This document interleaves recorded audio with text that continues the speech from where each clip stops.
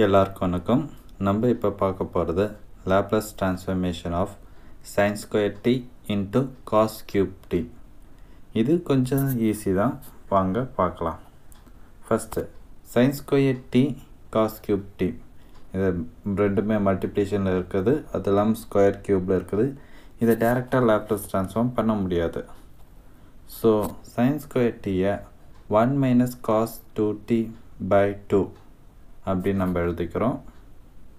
cos cube t-யை cos 3t plus 3 cos t by 4 trigonometry formula note சேர்த்து வச்சுக்கோங்க. இந்த trigonometry ஃபார்முலாலாம் ரொம்ப முக்கியம்.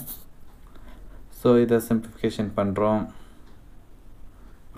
மல்டிப்ளிகேஷன், அதுக்கப்புறம் உள்ளேயும் மல்டிப்ளை பண்ணுறோம்.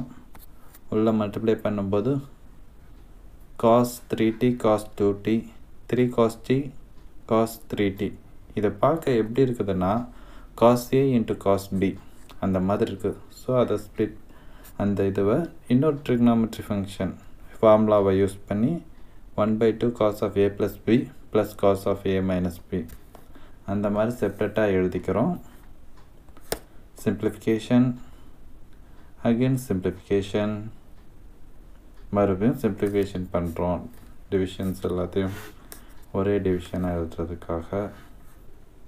அவ்வளோதான். கடைசியாக நம்ம sin square t cos cube t-யை ரொம்ப சிம்பிளிஃபிகேஷன் பண்ணி எழுதியாச்சு. அடுத்தது நம்ம என்ன பார்க்க போகிறோன்னா Laplace transformation. Okay, Laplace transformation பண்ணும்போது எல்லாமே தனித்தனியாக இருக்கணும். அதுவும் இல்லாமல் அடிஷன் சப்ட்ராக்ஷன் மாதிரி தான் இருக்கணும். மல்டிப்ளிகேஷன் டிவிஷனில் இருந்தால் கொஞ்சம் டஃப்பாக இருக்கும். ஸோ அதனால தான் ஸ்கொயர் க்யூபை இந்த மாதிரி ஷார்ட்டாக சிம்பிளிஃபிகேஷன் பண்ணிட்டோம்.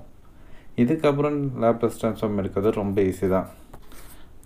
Laplace transformation of cos at is equal to s by s square plus a square.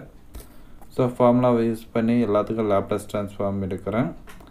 First ஒன்றுக்கு 1 தான், ஏக்கு பதிலாக 1, ஸோ 1 ஸ்கொயர்.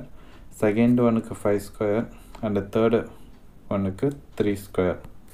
எல்லாத்தையும் சிம்பிளிஃபிகேஷன் பண்ணுறேன். அவ்வளோதான்.